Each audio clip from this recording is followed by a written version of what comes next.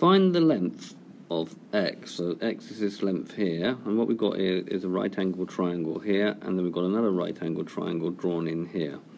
So this is a two-stage Pythagoras theorem type question. So we've got to remember that Pythagoras theorem only applies to right angled triangles, so you have to use the right angled triangles. So consider the larger triangle. So the larger triangle is that length, and that length. So drawing that out. Now this length here is 6. Why is this 6? Because this length here is 4 and this is 2. So 4 plus 2 makes 6. So this length we've got to consider it to be 6.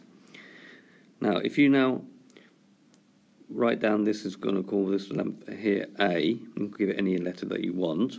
And this, we've got to find this length here first, and then once we found this length here, we can find the value of x. Hence, this is a two-stage problem. So by Pythagoras' theorem, applying to this triangle here, we're going to have the tan squared, which is the longest side of the triangle, is going to be equal to 6 squared plus a squared. Remember now that a is going to be one of the smaller sides, so rearranging that, and you can stop the video here and have a go for yourself first if you like. A squared is going to be equal to 10 squared minus 6 squared. Alright, because we're finding one of the smaller sides here.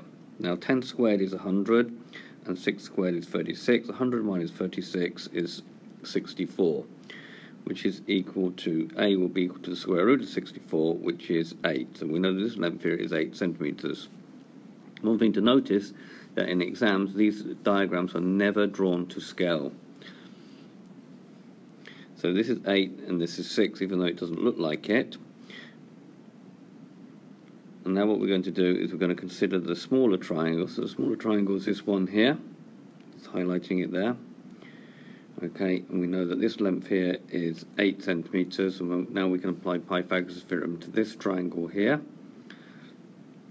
So applying Pythagoras' theorem, and now x is on the longer side, the hypotenuse of the right angle triangle. So x squared is going to be equal to 2 squared plus 8 squared, the largest side of a triangle. So it's going to be equal to 4 plus 64. 2 squared is 4, 8 squared is 64. 4 plus 64 is 68.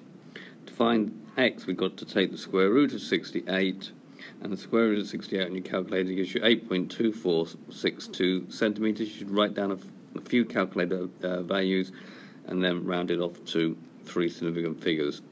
So that 6 will make that 4 a 5, so that becomes 8.25 centimeters to 3 significant figures.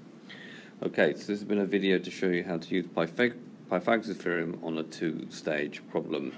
Thank you very much for watching, and I hope you've understood.